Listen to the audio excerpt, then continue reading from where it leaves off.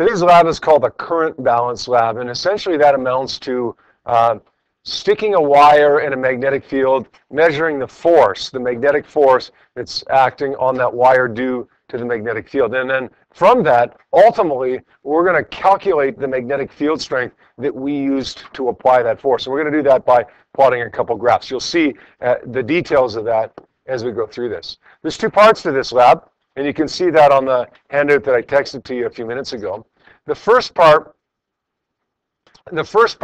is to see how the current, the electric current that goes through the wire affects the magnetic force. The apparatus that you're going to use is going to look exactly like what you see up on the board right now and exactly like what you see on your phone right now. There's a power supply right here. That power supply is hooked up to a couple wires, one black wire, one red wire, as you can see, which are in turn connected to this apparatus that we call a current balance apparatus. Connected to this end of this current balance apparatus is a little cartridge. This little cartridge can come in and out. That changes the length of the wire. Okay, in the first activity, though, in the first part of this activity, you're going to keep the length of the wire constant. There are multiple lengths. You want to pick the longest one for part one. Pick the longest wire, stick it in there, okay, and go with it.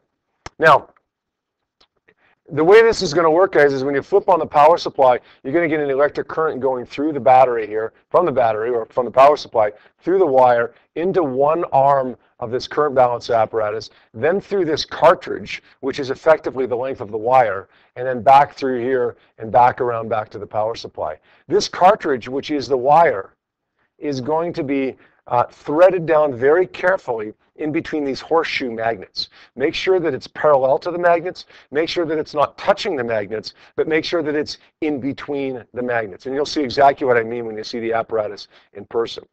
This set of magnets, this set of horseshoe magnets, is on a scale. The purpose of that is to measure the magnetic force. Now, how are we going to measure the magnetic force from a scale? When I turn on the current here, okay, that means there's going to be a magnetic field generated by the wire that's in between that magnetic field. Okay. Now, there's a magnetic field there. That's going to cause an interaction between those two magnetic fields. The field that was caused by the wire, the field that was already there. Okay, field number 1, the field that was already there, and field number 2, the one that was caused by the wire. That's going to cause a force on the wire. But by Newton's third law, if the magnets apply a force on the wire will apply an equal and opposite force on the magnets. The magnets are going to be pushed down as a result of that force. And that's going to trick the scale into thinking it's heavier. So what you're going to get is a reading on the scale that wasn't there before because the magnets are being pushed down by the wire. They're not touching the wire, but there's a magnetic force pushing those magnets down. What you want to do is record the mass on that scale. It's not a real mass, right? Okay, it's a trick mass, right? The scale is tricked into thinking there's more mass. But you're going to record that mass and essentially multiply that mass by 9.81, convert it to kilograms, multiply it by 9.81 to get your magnetic force. So, easy to get the length of the wire.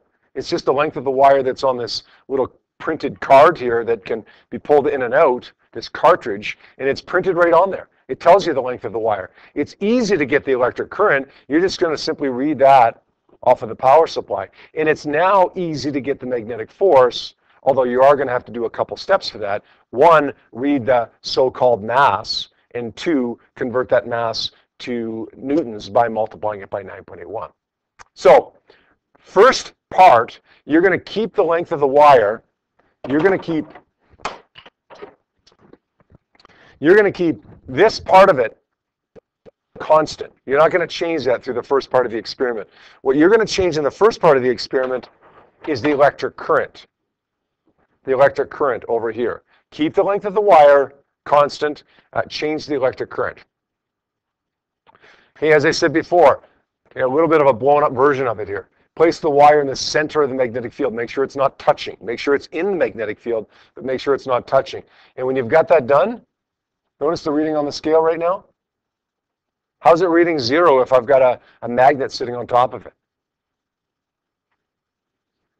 Yeah, you zero it. There's a little 0 button or a tare button here that you press once everything's set up. You want to turn the voltage knob on the power supply as far to the right as it will go. Okay, that's the top knob right here. Turn it as far to the right as it will go. The current knob as far to the left as it will go. Okay, that should read 0 and 0 on both sides of that power supply. Once you're ready to go and you've turned this thing on, you're going to adjust the current knob very, very slowly on the power supply until you get a higher value of current.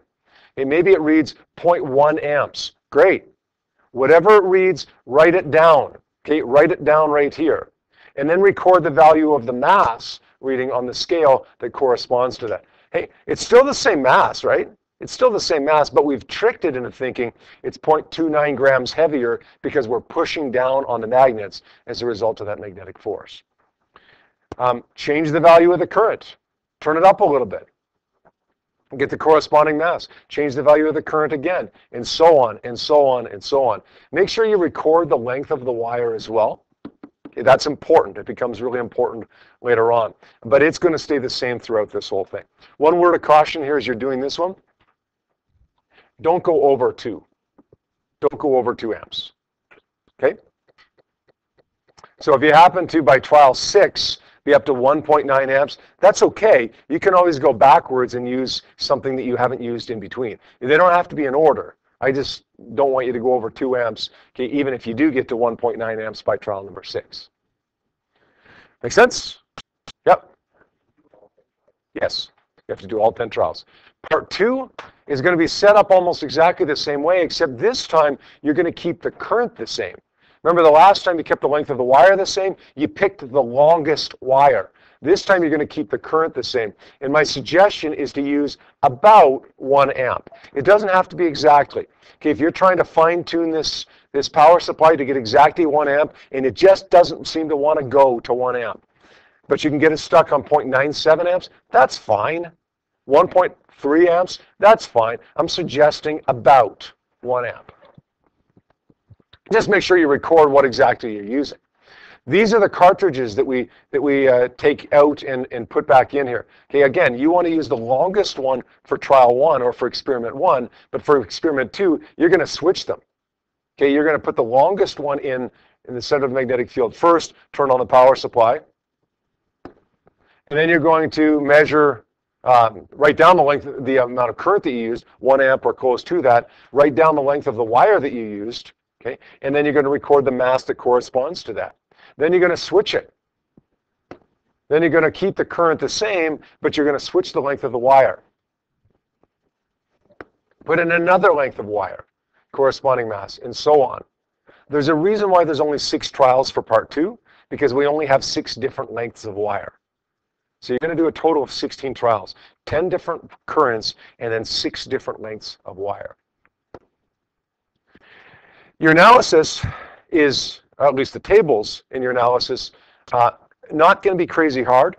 Okay, for part 1, for experiment 1, you're just essentially recopying your data table, the current and the mass, and then for the magnetic force, you're just taking the mass and multiplying it by 9.81. Just make sure you're in kilograms when you do that. Same deal for experiment 2, just basically your data table, and then a third column, which is your mass in kilograms times 9.81.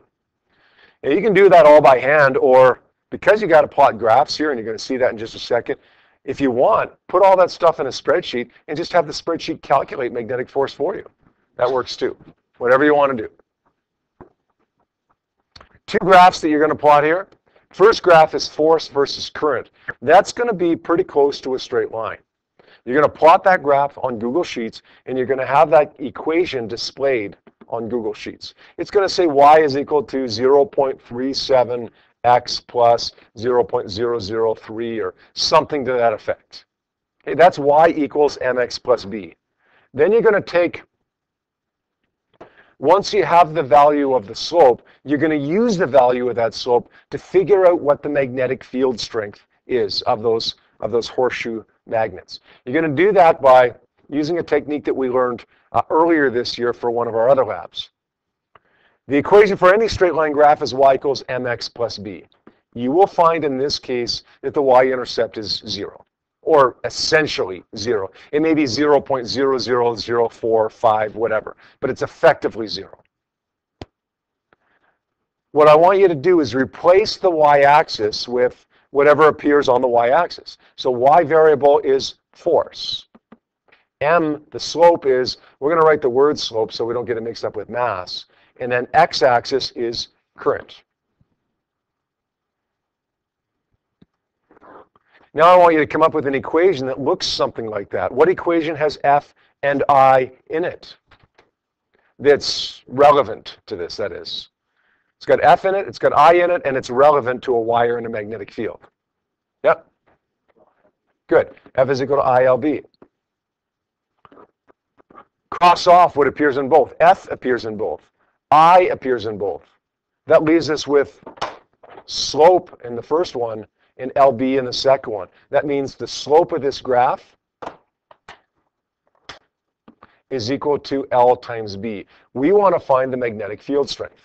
B is equal to the slope over the length of wire. So whatever Google Sheets spat out for you for the slope of the graph, divide it by whatever the length of the wire you used in meters, okay, in meters, and that's going to give you the magnetic field strength.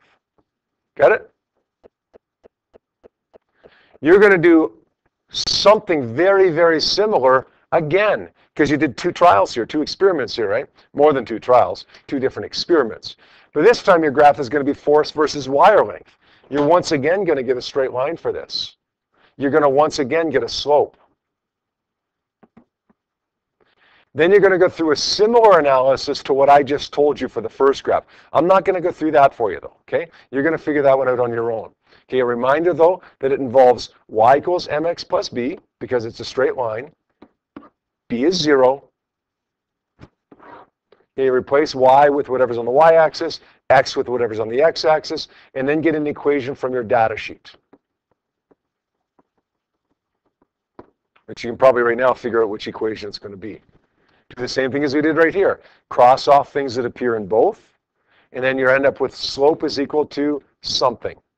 Once again, in this one, you're going to find the value. You're going to find the value of the magnetic field strength. Good? You've got 2 magnetic field strengths for the same magnet, right? What do you think you're going to do with those 2 magnetic fields? Take a guess.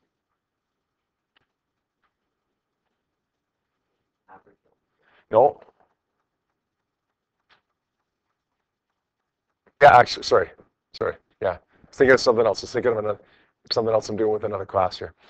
Yes, that's exactly what you're going to do, is average them. It's exactly what you're going to do is average them out. So they should be really close together, right? They should be really close together. And you know what? This lab tends to work out very, very well. If they're not really close together, you've made a mistake.